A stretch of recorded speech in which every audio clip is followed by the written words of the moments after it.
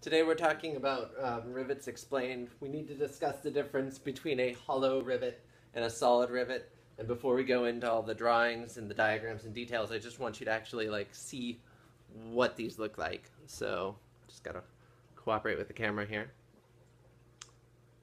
Okay, so we've got two types of rivets, right? Here's our hollow rivet, the silver, and our solid rivet, the copper.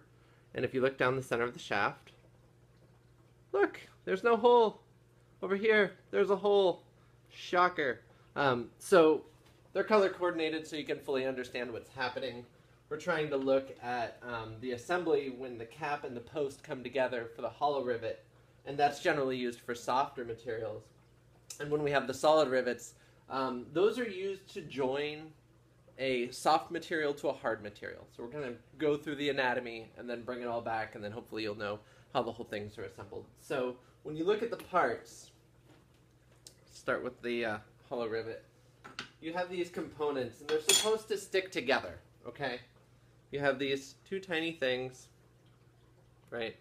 They're supposed to snap together like so. You just push.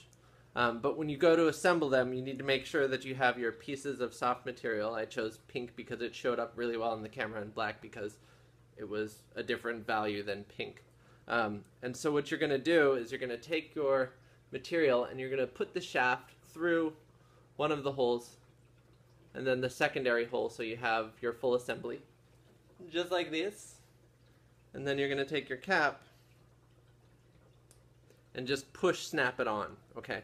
So then it's held in place temporarily. So you can test fit your armor, you can put components together, but this is not a load-bearing joint. The final step is to take your material, rest it on your anvil, and then just hammer straight up and down on that top to make sure that these two are in full compression.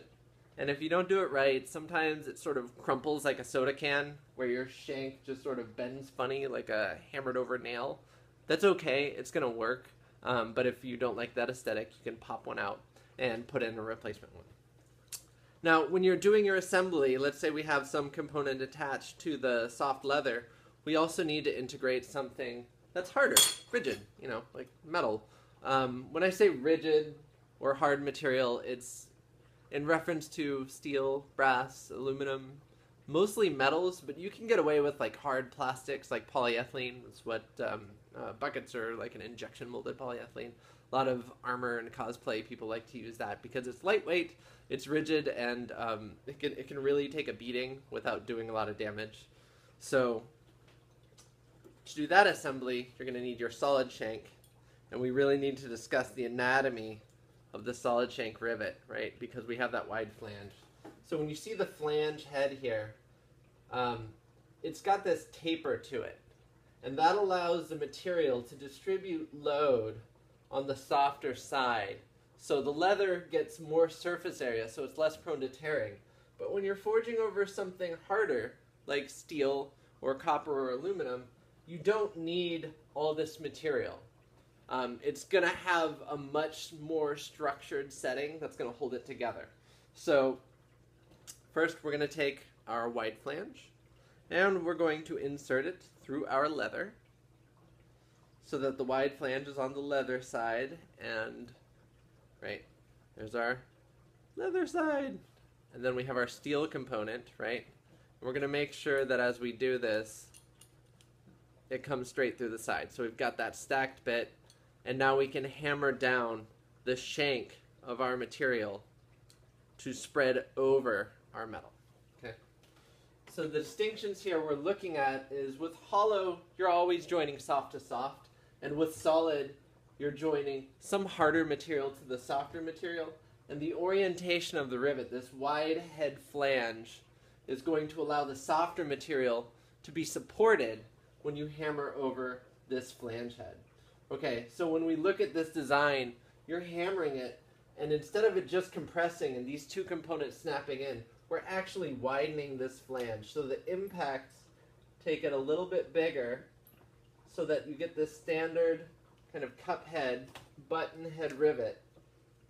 But the metal here, the metal located at the copper side to the steel interface, spreads wider and wider, so we get it thinner and thinner. And what that does is it pulls the leather closer to the steel and makes, our hard material, the steel material, less likely to pop off without compromising the strength of the leather, which is what we're using to wear, right? So the whole point here is you've got to attach hard things to you, and hard things hurt our soft skin, and the leather is a gradient between human skin softness and metals, right? So as we do this joint, we want to make sure the wide flange is distributing load so it doesn't tear through the leather, and so that the steel is going to fully encapsulate our body, but still be able to move, okay? So ultimately, all you need to know is you have a hammer, you have an anvil, and you're going to hit. And for the solid one, you have a hammer and an anvil, and you're going to hit, but you're going to make sure that that rivet head shape changes from this straight shank to a wider surface. And that's going to give you all the structure you need for your rivets to hold together. We're going to go into complexities of how rivets work at some point, but one thing you just want to be sure of is when you go to do your material, this thickness here, the shank thickness, is generally the same height you want your rivet to be above your metal component in your assembly, okay? And so you can have all the leather you want here. You can have leather here, and you can have another piece of leather here. But what you want to make sure of is as you add these materials, you still have enough shank sticking above your hard surface. So when you hammer it down, all of this sucks together, and you still get this profile forged out that's going to hold component A to component B to your rigid part, okay? So that's rivets.